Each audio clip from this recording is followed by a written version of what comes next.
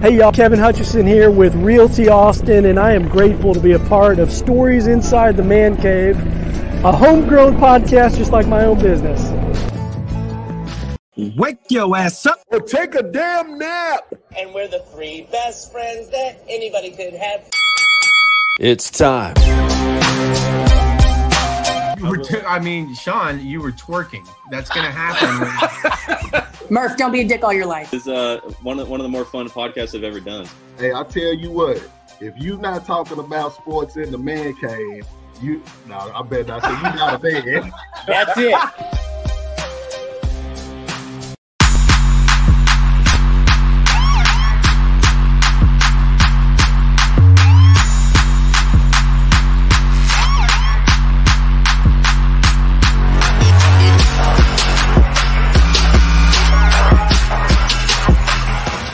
You know, when you bring royalty on, you got to have a royal-esque type of introduction like that. Todd Haney, former Longhorn baseball great. When you sent me those photos that we requested and talked about, did you have any idea that you would have this Hall of Fame-like introduction like that? Exceeded my expectations. Man, I was just sending you some, just kind of like, hey, you said, give me something that tells a story about you. So, I included family, I included coaching. And then, of course, I had to include the fight that we had with the Cubs just because the picture was so good. Yeah, speaking of the Cubs, so Todd played, and we're going to dive all into this. It's a great story. Longhorn in at 86, 87, and middle infielder, second baseman. Hell, he could play anything. Got into coaching. But in the background, where he spent some time as a Chicago Cub, I know I'm biased toward Wrigley Field, but that is, and I know I said it earlier, that's the best backdrop that anyone could have in any type of man cave. I mean, am I wrong? Yeah, you're not wrong. Yeah, because that was the first thing you mentioned when we turned the camera on was was how great the backdrop was. So yeah, I might have to keep it, or I think I need to probably put it in every room in the house, probably. That's not a bad idea. Yeah, so this is going to be a lot of fun, and episode 132 brought to you by our guy, Jim Saxton, State Farm Insurance Agency. He's really good to Austin, good to his roots in Westlake, and he's good to all former Longhorns. I know he played football, but he takes care of everybody, he and his staff, they do. I don't know where to begin, but right now let's start where you are now and back it up to those great years when really – the city of Austin was different, and you really became a foundation of Coach Gus's Texas baseball program. You're coaching right now at the University of Mary Hardin-Baylor, which has really good facilities all around. Kind of that journey where you are now as an assistant for the Crusaders, because you've coached in a lot of places, and the baseball family, which is so strong, they know who Todd Haney is. Well, yeah, it's interesting. Once I retired in 2000, we had a family business, a company called Profiles International. We sold assessments and worked in the family business for a couple of years, and then all of a sudden the need to do something with baseball, it's in the blood, and so I had a select program for a number of years while my son was here in Waco, and then once he went off to school, sold that. And then wanted to scratch some itches and look at college, professionals, some different opportunities. And so, so I'm at University of Mary Hardin-Baylor now. Great school, like you said, great facilities. The leadership is fantastic. Our president actually played growing up with him summer baseball. Wow. And he played at B County, which is now Coastal Bend. Right. And then he played at Mary Hardin-Baylor. So obviously he's a baseball guy. And he brought in, a couple of years ago, Mike Stosky, our head coach from Concordia, who had gone on a 5-year run of the most wins in D3. So he just said, look, football's fantastic. Obviously won the national championship in 16, 18, and then this past year. Basketball's done a great job. And so he wanted to bring in, the best coaching that he could. So he brought in Coach Stosky, who's doing a great job.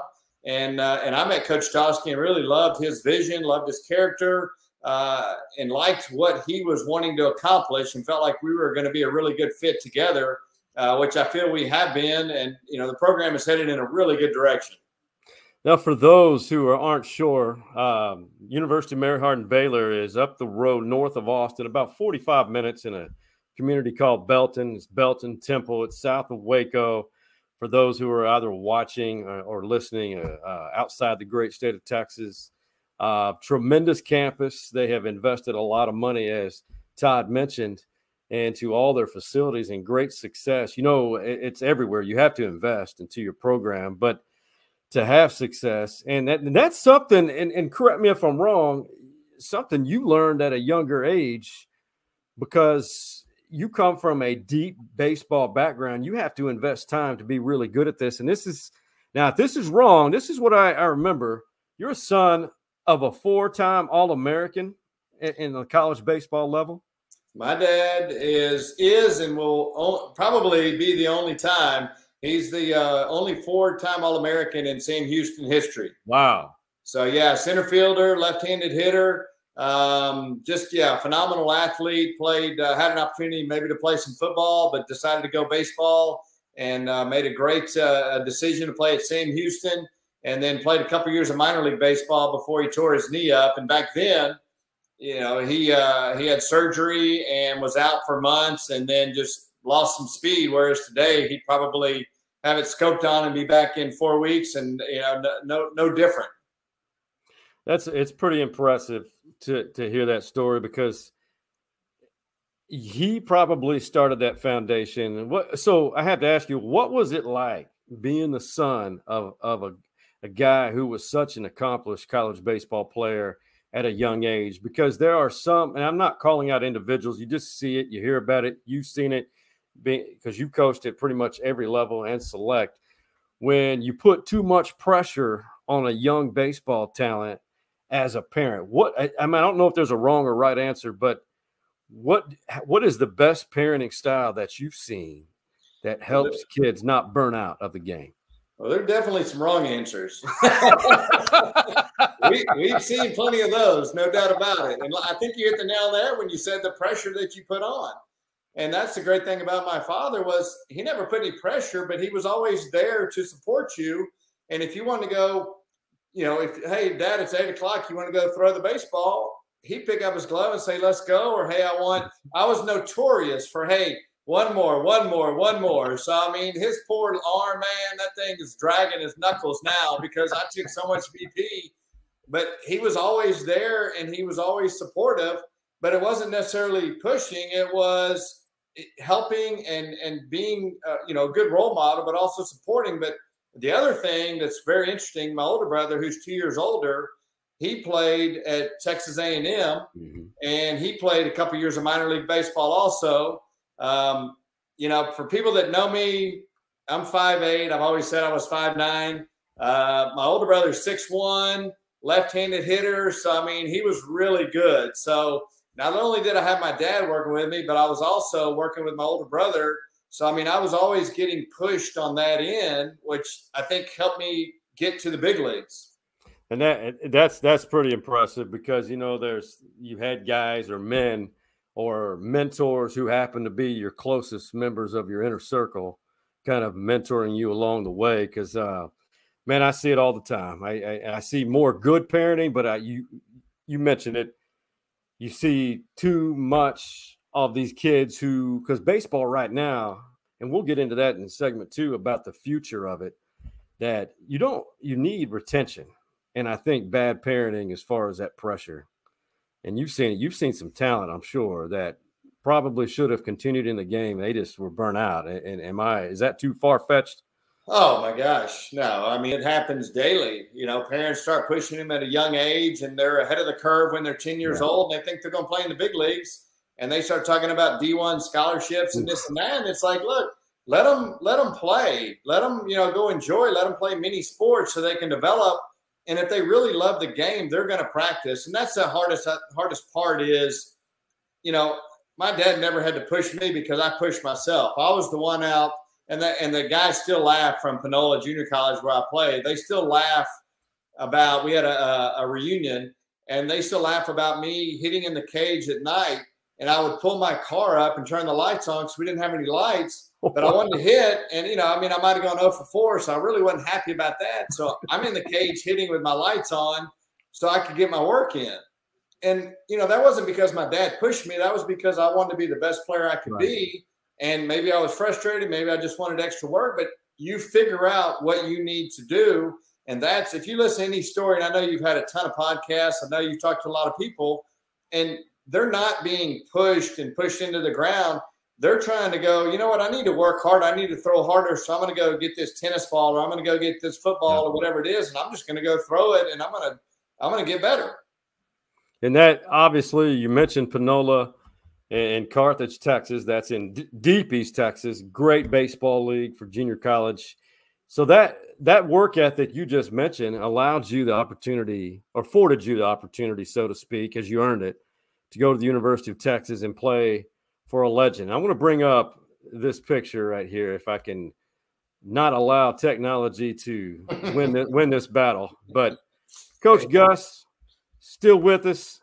He was your coach in 86 and 87. When you stepped foot on the University of Texas campus, and Dish Falk at that time was about 11 years old, would you describe how hard that turf was? Because you coming from a grass field in junior college and high school, how did you adjust? Because middle infield, that's tough to play on a hard surface. Yeah, you got that right. That's hilarious. I wasn't expecting that was the direction you were going, but you were 100% right. That stuff was hard. It was bouncy. I remember the first couple of weeks I had shin splints. I didn't even know what they were. But I was like, I went to the trainer, and my shins are killing me, man. I don't know what's going on. And he's like, yeah, it's the turf. So, work through that. Good old Eddie Day and Spanky, our trainers. But yeah, work through that. But yeah, so just took a lot of ground balls. And it was fun because when that ball would bounce up, you had to figure out, am I going to go get it? Am I going to get a short hop, or what am I going to do? And, sometimes you get it, sometimes it bounces over your head. And, I loved it when teams came in from the north to play us, and, you hit a line drive to the outfield and it would bounce over their head and go all the way to the wall, and you get an in-park home run just because they weren't used to it. But man, you were 100% right. That stuff was hard and bouncy. Yeah. Only experience I had with it were those summer camps that Coach Gus would have, and he would show up for one day for probably a couple hours, and it'd be fun for us young kids growing up in Austin. And I think you were out there in 86 or summer of 80, or I think. Yeah. Oh yeah. Coach Gus, he'd eat his peanut butter and honey sandwiches with his big old glass of iced tea, man. He did that daily. It was awesome. Oh my God. And he still does it from what I hear. And so to give you an idea who Todd played with, back then is the same as it is now. The expectation was Omaha, and they had just come off a stretch of where Texas probably could have or were in position to win several national championships in a row from 82, 83, 84, 85. Yeah, and then it was a tremendous run. You guys were really good in 86, but ran into, I think, Pepperdine back when it was a 40-18 field. That feeling that you guys had in 86, how it ended, which pushed you guys into 87, which was a great year. Well, we were really good in 86, but it was actually Arizona came to our regional and beat us. And Joe McGrain, who actually I got my first big league hit off of. So, maybe some payback a little bit there. I'm sure it's not a big deal on his end, but Joe McGrain, Tommy Henzo, they had a number of big league guys, and it was devastating. The expectation was you go to Omaha every year, and we fell short. But we had a great team. But like I said, you look back now, and Arizona won the World Series. Obviously they were really good. So you got to give credit where credit is due on that end. But yeah, it did propel us in 87 to make sure that, hey, that's not going to happen again. We're going back to Omaha where we belong. 86, Greg Swindell, Zeke, who does a phenomenal job with Keith Moreland on the Longhorn Network. I think the best in the business. Yeah, definitely. They're great. He was your ace pitcher, but you had Kurt Krippner. Help me out because I'm forgetting names, but the lineup was stout. Pitching staff always, it usually is at Texas. That's why you say it was disappointing, because you guys did have a great team, but Arizona was just absolutely loaded. And I remember that night, I think it went 10 innings against Pepperdine, who ended up eliminating Texas that night. It was awful for you guys. But to have that, I feel like the Central region that year was loaded, absolutely loaded. What was that when you guys were talking about it and you watched Arizona win it all in '86? How much better were they? I mean, because I remember they were hitting bombs during that regional. Yeah, I mean, it's one of those things where, they were a great team. Like I said, Pepperdine was a quality team. We were, obviously you can look and say anybody can win. Arizona got hot at the right time. They played great baseball. They were a great team. They won the World Series. So great job by them. But man, when, how much better were they? They were better in the regional, and they beat us. So, I'm not going to sit here and be like, oh, we were better, but they, they were better because they beat us. So, good job by them. I know we were a really good team, and we fell short. That was still a fun ride. And then '87 was a lot of fun because it was back then the old Southwest Conference. You guys in Arkansas, and correct me if I'm wrong, the regular season title, didn't it come down to the series in Fayetteville? Oh, yeah. Yeah, so that was we both ended up in the World Series. So that was and it was funny because, man, we played there in Arkansas, and their fans, they were out in left field, out beyond the outfield, and there was a lot of colorful language, and there was a lot of things being thrown onto the field. What a great atmosphere. And I loved our rivalry with Arkansas. It was so good, such a fun time when they played. At the Dish. It was awesome. We had the stands packed, and we had the outfield packed as well. So it was a lot of fun. But I ended up, my roommate in AAA for a couple of years was Jimmy Kramers, who was a catcher there. And so it's funny talking about it with him and playing against some other guys. A lot of guys that played at UT ended up going and playing professionally. A lot of guys at Arkansas played professionally. It was that was a lot of fun. Now we look at these photos in front of us, to the right of us, people watching this. Coach Gus, all the umpires loved him. He always had something. He's had dry humor. He's still that way. Everybody joked that Coach Gus would bring his own umpires to the regionals and to Omaha. And they were two well-known umpires. But when you look at these pictures, what are some of the memories that return constantly that you remember of that great him and being able to play for him? Just the expectation every day to come out and you better play at a high level and practice at a high level. And that's what I really took from him was just, man, show up and give it everything you got. And we had so much talent that, if there's drop off in your play, I always tell him, but the one time he walked by me and he said, you better start hitting or I'm going to get somebody else in there that will. And that was it. And he just kept walking. And I'm like, oh, man, I better start hitting.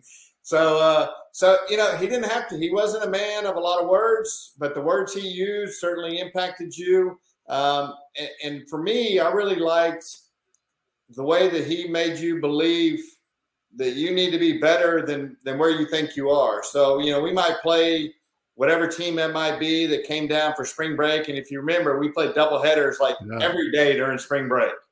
So, we played a lot of baseball, and we might win 6-2, and you're like, hey, we won, great, good job.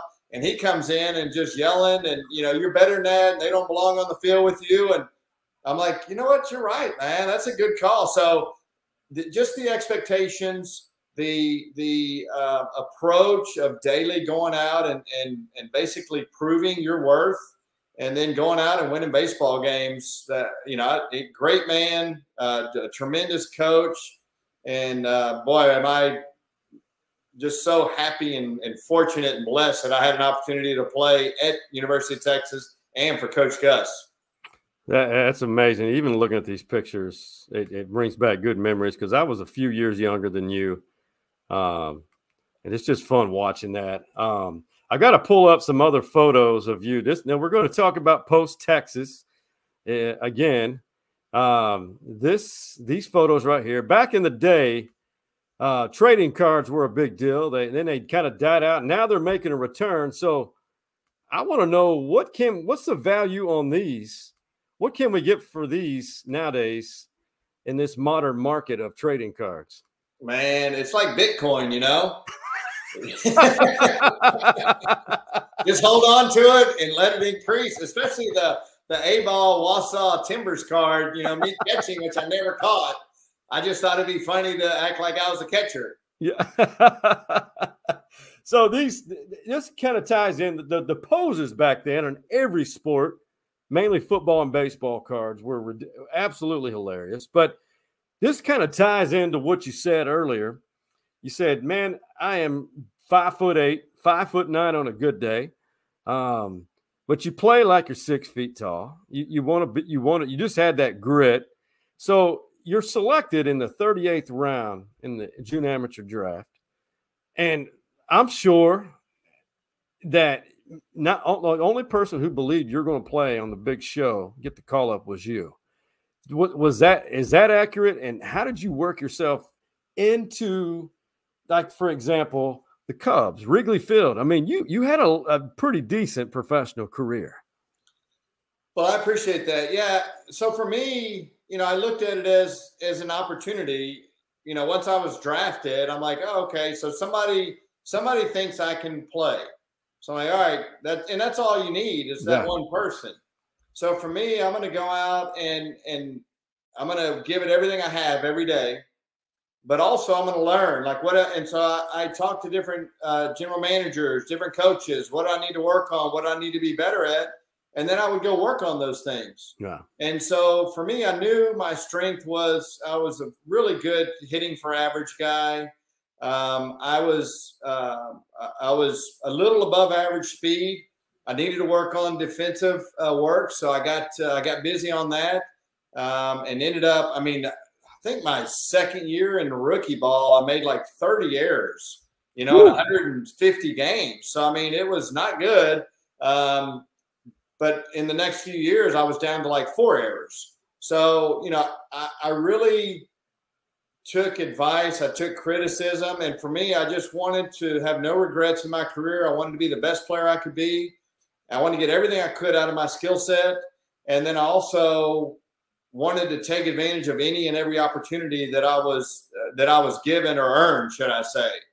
And so, you know, that was it, man. I just, you know, I played rookie ball. I played A-ball. You know, I played winter ball in Venezuela, Puerto Rico, Mexico. I played anywhere and everywhere I could, just trying to market myself and trying to figure out how to get to the big leagues. And so, yeah, I mean, it was a grind. I was a grinder. But, you know, like you said, I mean, just, hey, go take advantage of the opportunity that you're given. So in your long resume of coaching, how is that translated? Because I know with our buddy Ty Harrington, you with there at Texas State for so long and did a great job. You coached with them, paired up with him, and then everywhere else you've been, including Mary Hardin Baylor. When you do these players, this younger generation, have you been able to talk to them about that? Hey, listen, be a grinder. Do go above and beyond as you did, and it does pay off at some point. Well, so that's why I really like the college level. That's why it really fits me well. So I love teaching. That's the one thing I really enjoy doing is trying to give back. But I love teaching because I always was very respectful and very thankful for those individuals that took the time for me.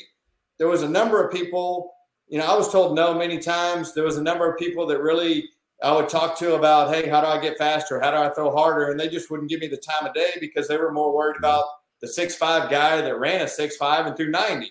And that's okay. But there were certain individuals that took the time to say, hey, you know what, there's this kid here that really wants to get better, and I'm going to help him. And so, I'm very appreciative to those individuals. So obviously I have a soft spot in my heart for kids that are grinders like me, and kids that maybe are undersized, or kids that, they just work really hard, and you want to help them out so that they have no regrets in their career. No, it's taking, what Coach Gus taught me about expectations and how to go out and win baseball games. It's working with Ty Harrington. It's, different coaches and different times that just mold you into it, and then learning and growing from a coaching. I mean, early on, I was probably a little tougher than I might have should have been, just because I knew what I went through, and I expected everybody was like me. And once I figured out not everybody's like me, then you have to take a step back and just help them be the best player they can be with what they want to accomplish. And that's a tough. I can see that being tough, as far as the realization that I think everybody has different levels of drive, so to speak. And if anybody, high school baseball prospects, I can say this. I don't know if you can, because you're NCAA school, but I'll say it for you. If you're watching this podcast, take a visit to Belton, Texas, UMHB.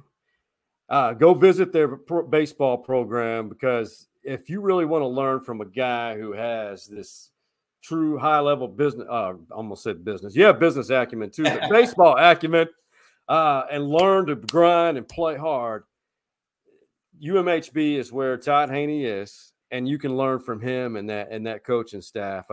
So there's my recruiting pitch. While Todd is, man, you're hired. Yeah. Check's in the mail. Yeah, let's do it. Recruiting 101. We just did it, and Todd Haney didn't say a word. Good job, man. You may be a guilty by association over here. I'm not sure. But one of the best parts of segment one always is the man cave story. But we got to do a special activity in the man cave. And this is what I'm talking about. Paying homage to a product which helps all men look good, feel good.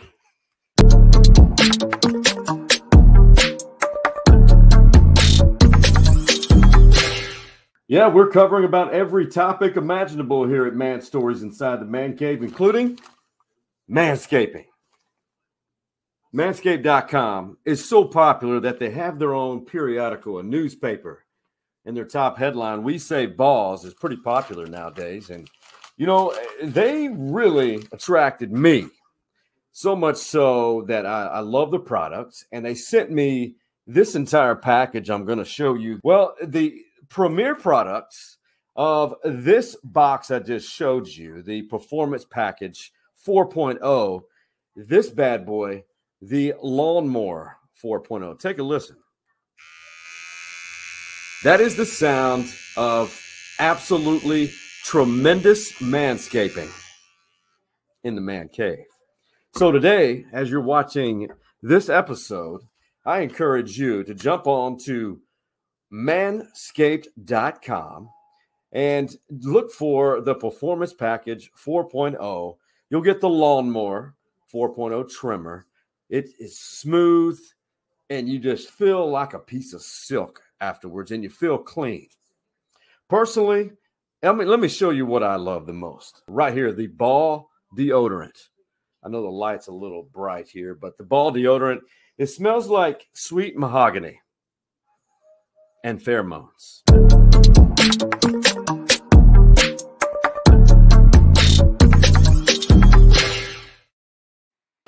Todd, it's a conversation I never thought would even be maybe on the hierarchy of conversation topics, but manscaped.com, go to that website, and 20% off. Not a bad deal as we try to stay clean in this world.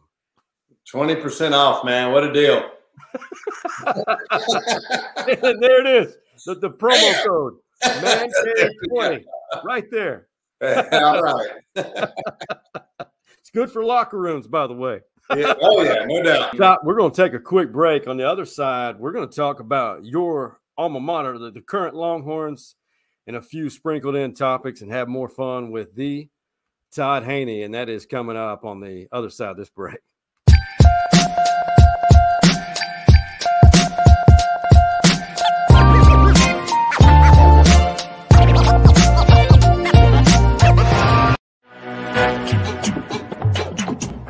For all of your insurance needs, look no further than our primary sponsor, Jim Saxton State Farm Insurance Agency. The ATX OG has been insuring Austin for over 3 decades. And get this, Jim Saxton is a Longhorn legacy. He is the son of the late, great James Saxton, who was a Heisman finalist. Be sure to give him a call, or better yet, visit his website, saxtoninsurance.com, and tell him that the stories inside the Man Cave Boys recommended you. This is JJ Gotch, CEO of the Austin Gamblers, and segment 2 of Stories Inside the Man Cave is next. This ball hammered to left, up in the breeze. Get out of town! Longhorns walk-off winner. All right, so the reason why I played that, Todd, that was from the second game, the back end of that 2-game set with Air Force. Texas had hit a slump and had been, I'd say, 500 ball since they lost Witt, and had such a great start. So the reason why I played that and still used it is simply because I think that is the point to which, after being dismantled, I think that's the game where it's just, all right, they had enough. It's time to grow up type moment. Is that a fair assessment of that moment of that walk-off win against Air Force in that second game? Well, we certainly hope so. You go through ups and downs during the season, and you certainly do have some defining moments. And I certainly hope that is a defining moment that can create some momentum and obviously build like, hey, we were down, we were struggling. We found a way to win a ball game, maybe a game that maybe we shouldn't have won. And now let's build off of that and get some positive energy going and figure out how to win baseball games moving on. Segment 2 here with Todd Haney, brought to you by FarmhouseDelivery.com, ATX-based company. They source organic produce, Texas-grown meats, and create meal kits. Go to the website. Basically, they have stocked half my refrigerator. And just one note on organic produce: you better eat it within 3 or 4 days. That's just good. Just by experience. I'll get down there sooner than later. I got you. I'll be there. Yeah, I'll save some for you. Yeah. They give a lot. I mean, they put a lot in your delivery.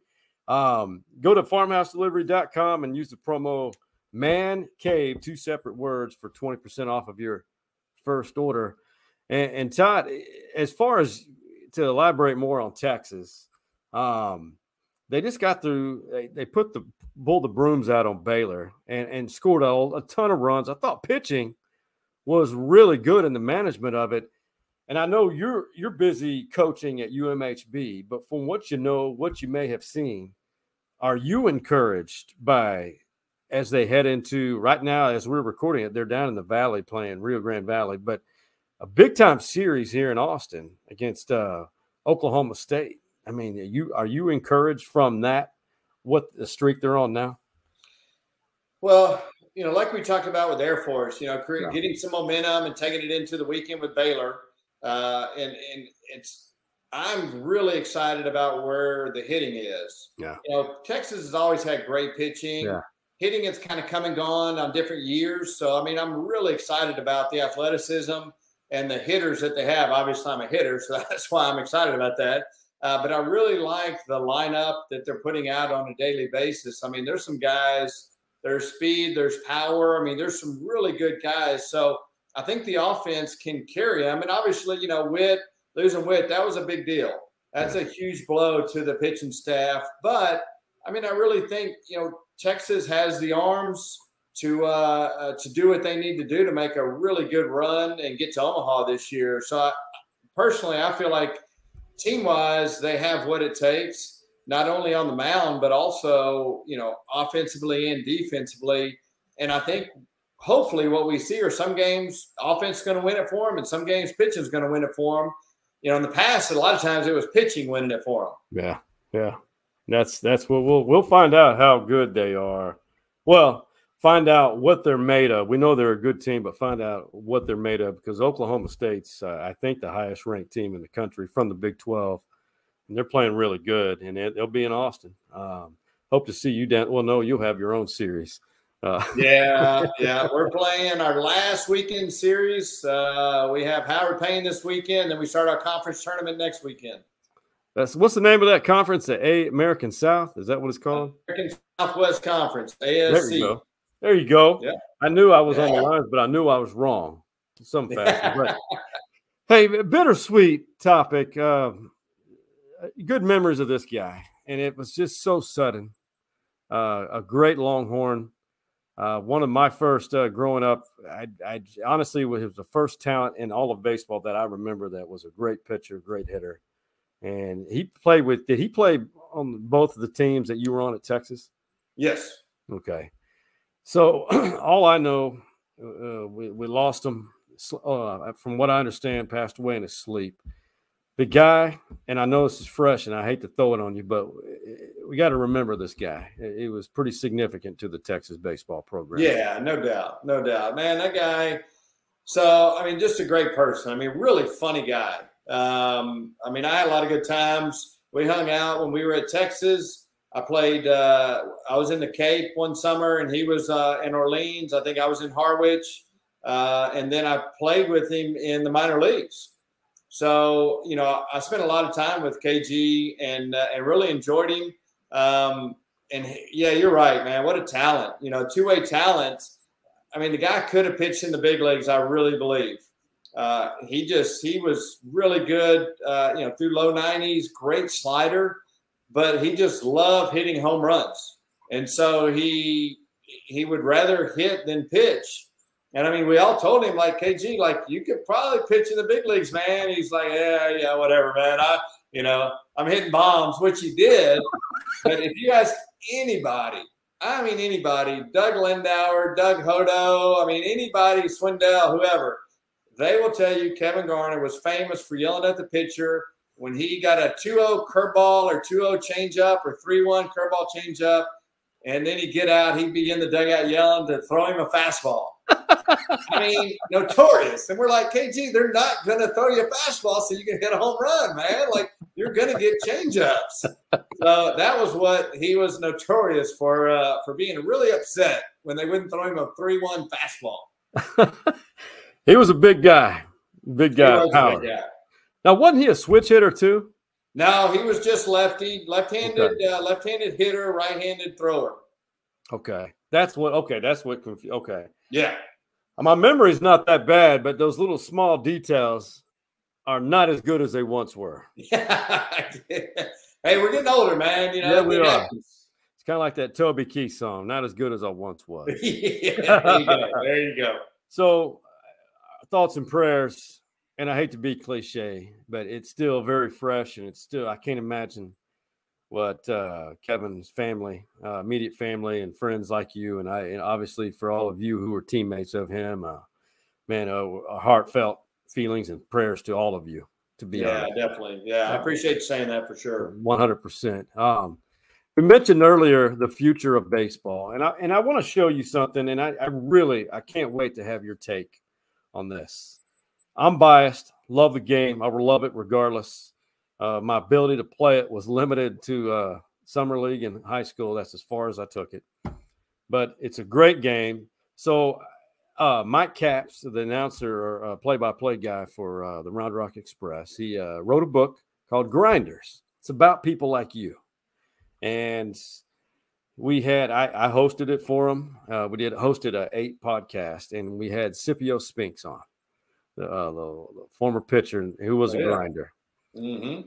I asked him about how can baseball reach African-American kids more, and what's it going to take, because we're seeing a big drop-off in America of, I think kids, I think it's about 10 years old, and inner city kids, the interest in it is really dropping off. This is what Scipio said in this episode we did for Grinders, Mike Capp's book. It's going to take guys like myself, Deacon Jones,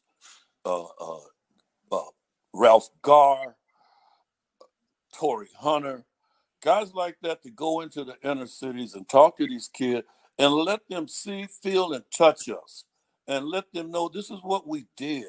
You know, reading about it, these younger guys in the front office and stuff, they have no idea. They can go in and talk analytics all they want about what it takes to be. These young black players need to see, and they need to hear from us the experience that we had. And we need to make it exciting to these kids so they can go out and pursue the game of baseball on the big league level. It makes a good point. For you, you've recruited kids, you're recruiting kids currently, you develop kids, all levels. Is it an exaggeration to think that, or to say that I'm concerned about the future retention, including inner city kids? Oh, no, yeah, no doubt. I think I love what he said. I think that's a great point for individuals like himself to go in and touch and feel and talk about it and the experience and how great baseball really is. And the hard part a lot of times, especially with younger kids as a whole, is just, basketball and football. And they're so fast. Like I love basketball. Yeah. Basketball was one of my favorite sports. And I still would say that was one of my favorites because it was so much fun. You're just constantly moving up and down the court, and it's a fun sport. And, when you look at the NBA and you look at, all the music, and it's a cool sport, and it's a lot of fun. So, I can see how younger kids would be drawn to playing that, but at the same time, the opportunities in baseball, we need to do a really good job. I'm on the board of Major League Baseball Players Alumni Association, and we're doing a really good job. We have Legends for Youth Clinics. So we do free clinics all over the U.S. We do it all over the world, and just spreading the greatness of baseball. And so once kids are able to go out and play the game and have fun and enjoy it and see how much fun it is and learn about the strategies and the intricacies of the game, I think that helps them. So it's just spreading the message. Yeah, I think you're right. In marketing, I feel like MLB is trying something different. This is something that I don't know if you can voice your opinion on this, but I think it needs to start with how we Hall of Fame induction.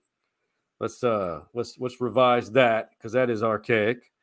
It's just too much of a journalist input on things. The great game needs to grow with who we are now as a country.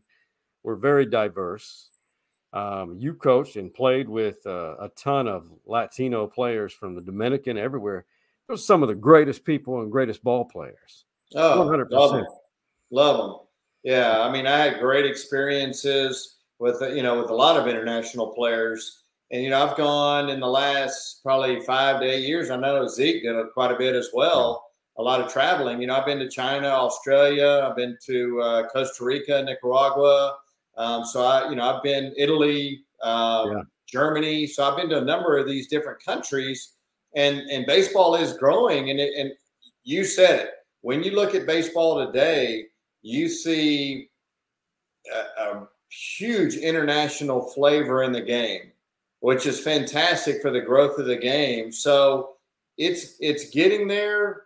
It's certainly growing in some other countries, Australia, obviously Japan, we know, but Korea, Germany starting to really get a foothold on it, Italy. So there's a number of countries where it's really growing and impacting, and for future generations, there will be more international players coming in. There's no doubt about it. I love seeing that, and that what all Todd has mentioned is taking years and years and years of investing time and resources into these other countries, and it's amazing. It's good to see. I'm glad you said that, and that kind of leads us here to the end, my friend. A segment that we all love, and that's because there's so much negativity in this world. Let's end it with this. Hey, Ben, tell me something good.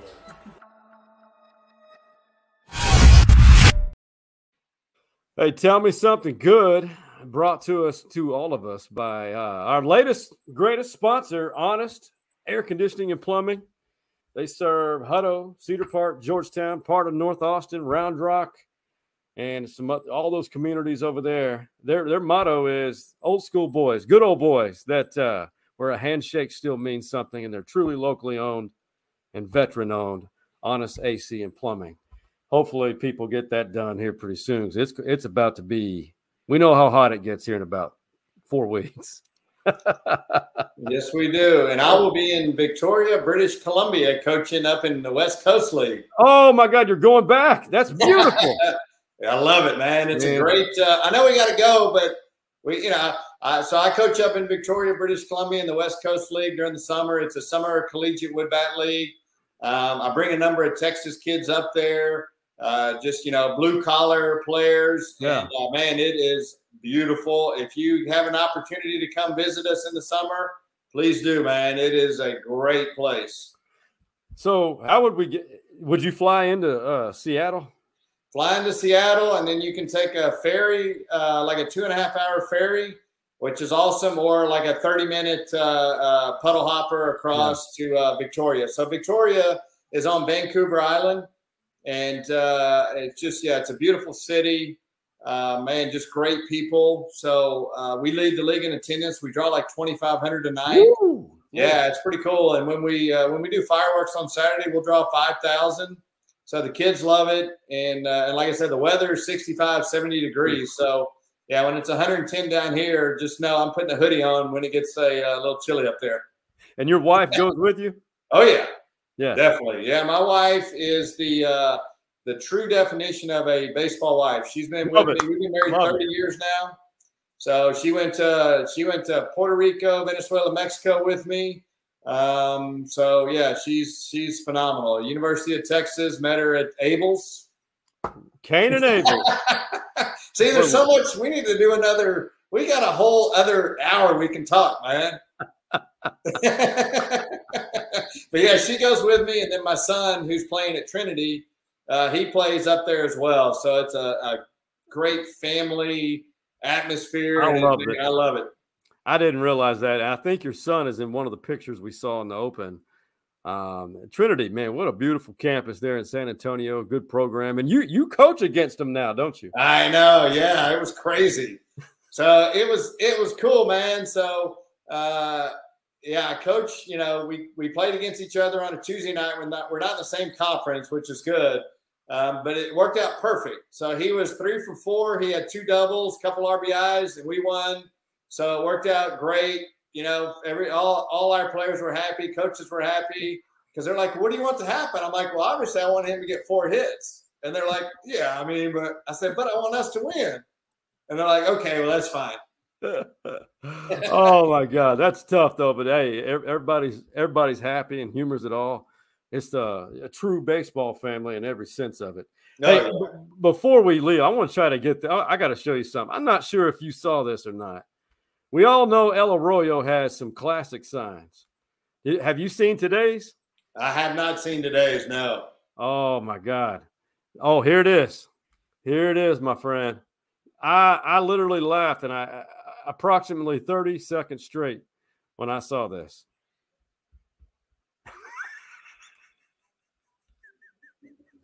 I can't. It says your body what? Let me see if I can move it. Hold on a second. Let me see if I can move that around a little bit. It says, here, let me pull this down. There it is. Wow. They upped their game today, man. Boy, what is that? They did not care about anybody who was offended, and I like it. No, man. They're getting all in today. That's hilarious. Somebody replied to me. I put it on Twitter. Of everybody's angry on Twitter usually. Yeah, exactly. Somebody said, "I just want you to know this is what you call a snart." Yeah. That's hilarious, man. Oh my God. Todd Haney, next time we do this, we're going to go to the place where you and your better half met, where it all started. We got to do it. Sounds good. Yeah, we got to have part 2 or part 3, whatever we need. We may make this a permanent monthly occurrence, in my opinion. Oh my God. Hey, for the Longhorn legend, now he's a Stories Inside the Man Cave VIP alumni for the Todd Haney and the OG Man Cave boys, that being Big Mike, Coach Mo, and the Hardball Harge. We are out. You see the drippy, I'm fitted up. Hop in my car and the giddy up.